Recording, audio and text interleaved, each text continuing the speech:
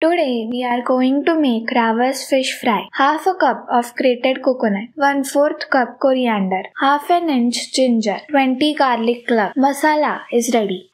Take 1 kg of raw fish. Squeeze lemon juice on the fish.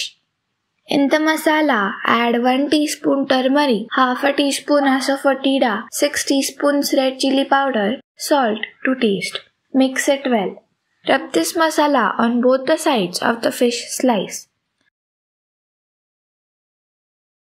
Spread coconut oil on the pan.